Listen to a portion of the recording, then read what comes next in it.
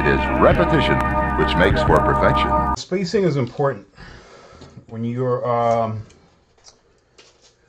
doing layouts. There's certain rules that are taught. I'm not too worried about that because I don't like to follow rules. I just kind of go off of a feeling.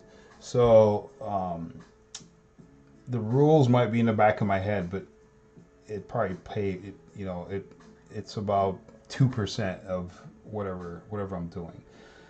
So I just try to keep certain standards within there, meaning as long as there's a flow. Okay, let's say you have a page. Okay, one of the first things I worry about is flow. I worry about things going in a circular pattern.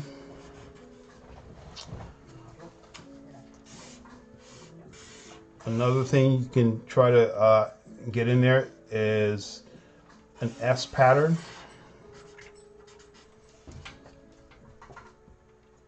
And that S can contract or shift, move around. The same thing with the circular. Actually, all of them, they can actually move.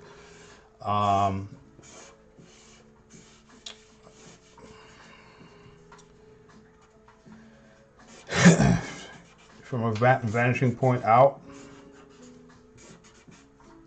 That's another one.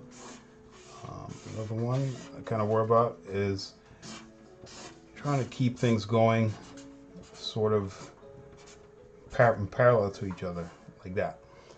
And you can also crisscross going in this direction also, like that.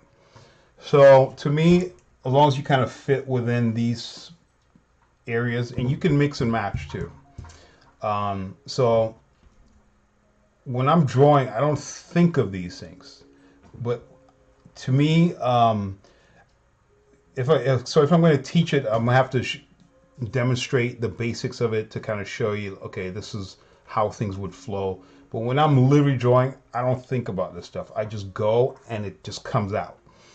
I'm assuming that's because of years and years of doing this. I don't have to think about it anymore. This is already like a blueprint in the back of my head on shelf 337, and I don't really have to think about it. So let's say you're doing so I understand we're working on negative space, but I want to show the flow first before we actually get into that. So let's say like I was saying, you can have a combination of these with whatever you're going to do. So you can combine these, okay? So let's say we're going to pick like a circular pattern and, the vanishing point, right? So you can easily have the character's head, which is going to be the target. You're trying to draw everyone's attention to it. So you're going to have different elements within this shot shooting in this direction to help draw your eyes and your attention towards this object, which it could be someone's head, it could be a sword, it could be a car tire on fire, whatever it is that you're trying to draw someone's attention to. You want to add elements in there that's going to draw the energy towards that object. Okay, and to help tie it all in, you would move in a circle. So let's say it is like Superman flying. Oh, sorry about that, you guys didn't see that. So I was talking about this object in the middle and different elements pointing towards this object. Now these elements could be anything. It could be debris just kind of floating around. It could be a weapon coming in, like a sword or something.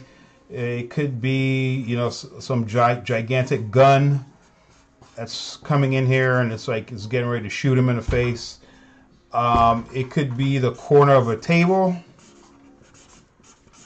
something like that, just to kind of get it in there. It could be whatever. Maybe it's other parts. It could be another character too. Like say it's someone's coming in. It could be a hand. Like say there's a fist or something that's coming in to punch him in the face. You know, so he's like, I'm about to get punched in the face. Or it could be like I was saying, it could be another character. So let's say another character's back here, and his hands is kind of pointing in that direction.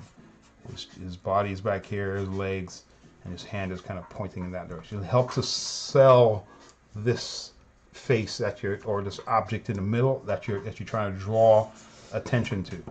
And that object you can lower it. You can lower it a little bit. You can move it up a little bit higher. You can move it left, right. That's fine. You can put 2 of them in there, 2, 3 of them in there. You know, that's fine. Now we're gonna, like I said, we're gonna combine like the circular pattern in there. So now we have the circular pattern. So let's say it was his arm.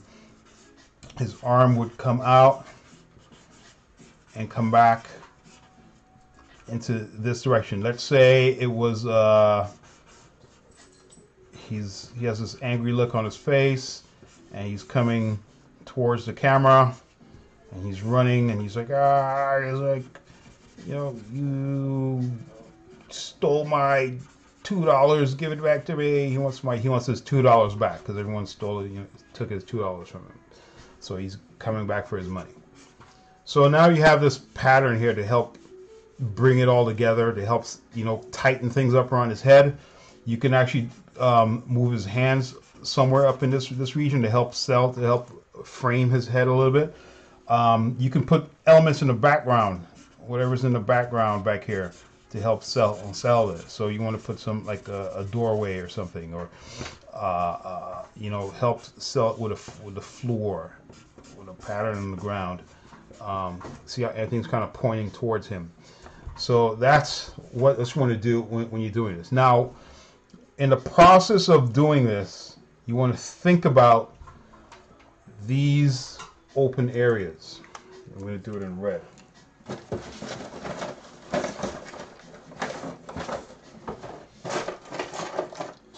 So in the process of doing that, you want to think about, see these areas here?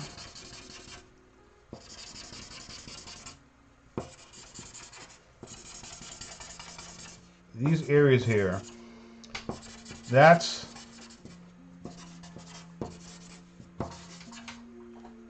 basically would classify as like the negative space. But since I've filled it up in there, there isn't really any negative space because everything's pretty much balanced out. If there wasn't these elements in there, then you would have that. Then you would fall into something that's okay. This is a little bit negative. But you can make it work for you too. Let's say it's a character, and his head is over here. Okay, he has his head over here in this corner. And you're trying to sell the idea, you know, if you break up this page is kind of, it's broken up into 4s right here, right? And you have his head over here in the bottom corner, but you're trying to sell the idea like, this is a lot of white space back here, which that is the negative space, okay?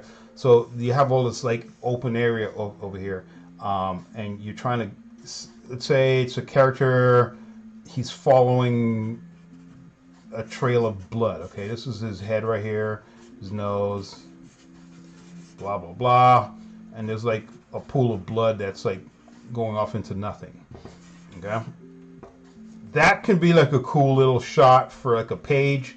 You have this open area, that's fine, because the cover is good. The title is going to fill up this one little area right here. You know, it can help to sell that, but I would probably add something else back here to kind of help tie it in a little bit, you know. Okay, because if you're starting here, the character's already looking in this direction. Okay, he's looking in this direction. So, and here comes the bloodstream moving in that direction. So there needs to be something over here to help sell the idea, like, okay, everything's coming back to the head over here. So now I just create a circular pattern here within this one little object right here. So this is an example of how you would make the negative space work for you. A bad one would probably be, let's see, let's try to come up with a bad one.